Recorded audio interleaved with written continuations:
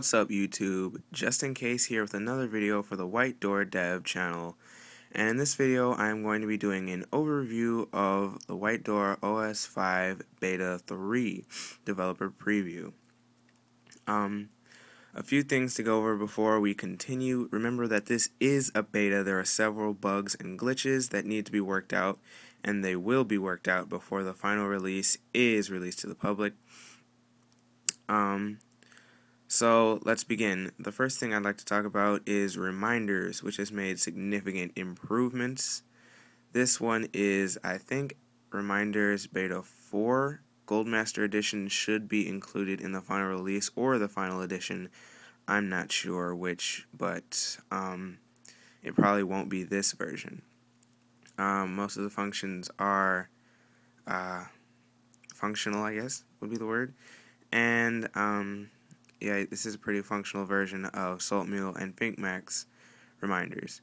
The next thing is the White Door app.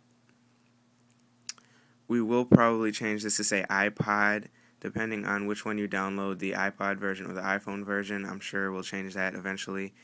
The only glitch with this that I'm aware of right now is that if you go all the way through to camera and then hit enable to finish it, you get a white screen, and the only way to get out of that is to hit the home button.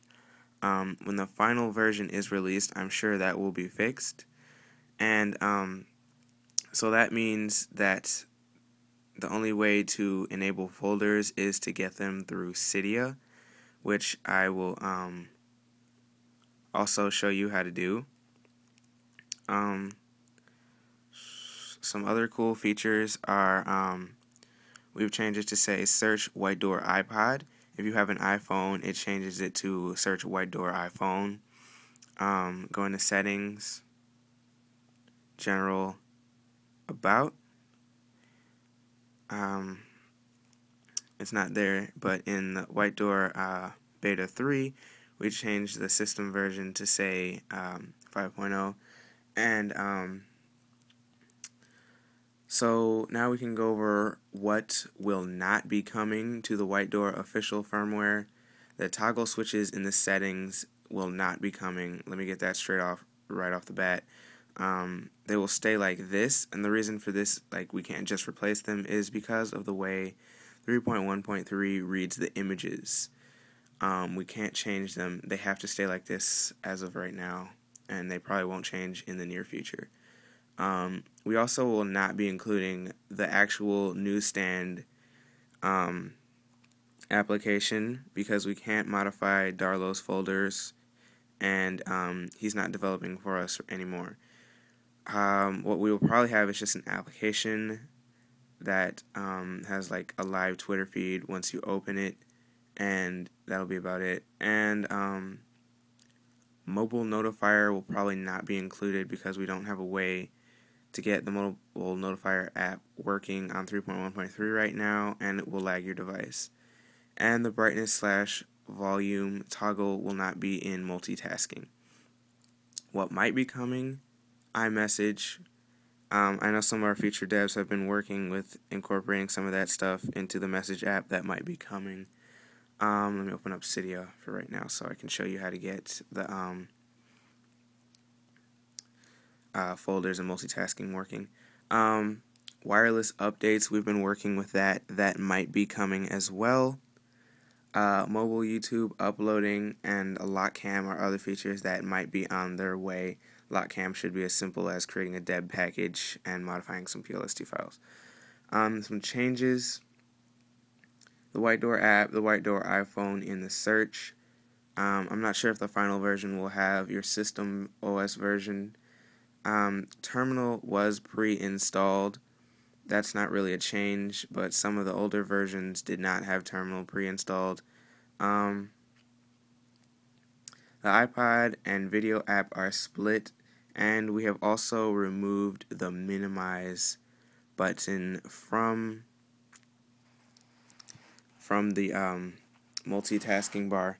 So I'm going to wait for it to refresh my sources. I'll probably pause the video and come back depending on how long it takes. And then I will show you how to get the folders and multitasking working on the developer preview.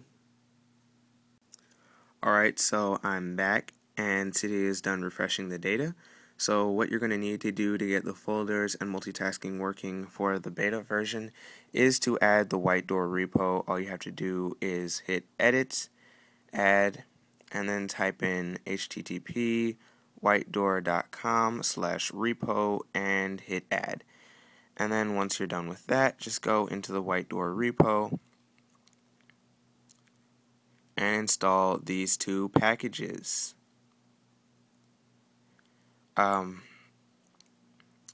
Once the final version is released, I am about 100% sure that you will not have to go through all of this to get your folders working.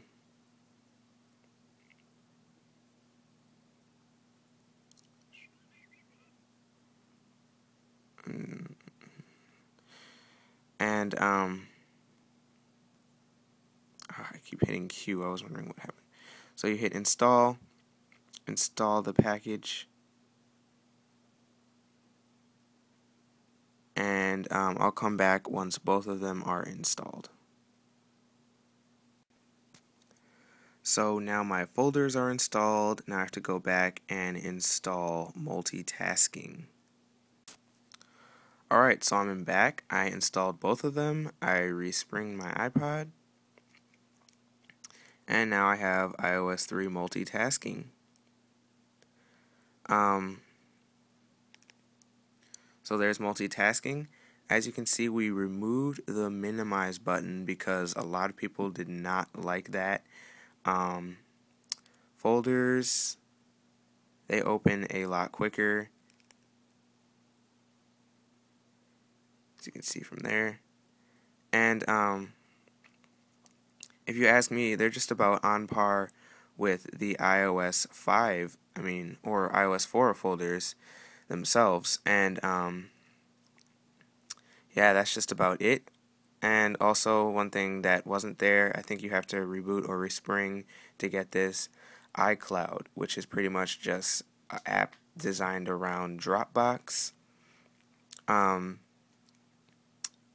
need a Dropbox account in order for this to work, but it was a nice incorporation. And yeah, so thanks for watching. Comment, rate, and subscribe. If you didn't understand anything, all you need to do is create a thread on WhiteDoor or post a comment and we will get back to you.